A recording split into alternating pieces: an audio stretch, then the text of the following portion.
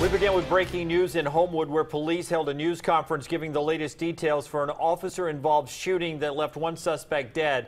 Welcome in. I'm Jim Dunaway. And I'm Lee Garner in for Sherry Jackson. That suspect has been identified as 35-year-old John Payne of Birmingham. CBS 42 News reporter Stefan Dingle is joining us now live in Homewood. So, Stefan, what are police saying?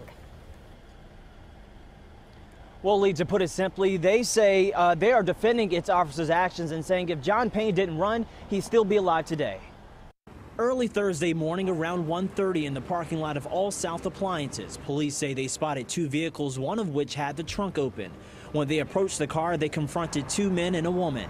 That's when police say 35-year-old John Payne ran away from officers. After police attempted to tase the suspect, he allegedly pulled out a gun, shooting and injuring one of the officers before they returned fire, killing Payne.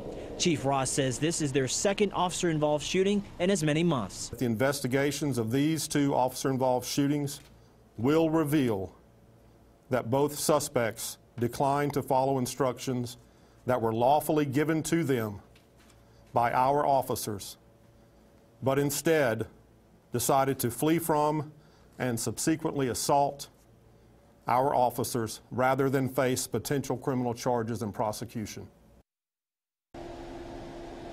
Now, Chief Ross did extend prayers to the injured officer as well as the family of that suspect. Now, we have attempted to reach out to the family of John Payne, but have yet to hear back. Now, as far as this investigation, as you know, with any officer-involved shooting, Aaliyah is investigating this. We're told they are reviewing surveillance footage from that area, and no word on if they will be releasing that footage to the media. We're live in Homewood tonight. Stefan Dingle, CBS 42 News, local coverage you can count on.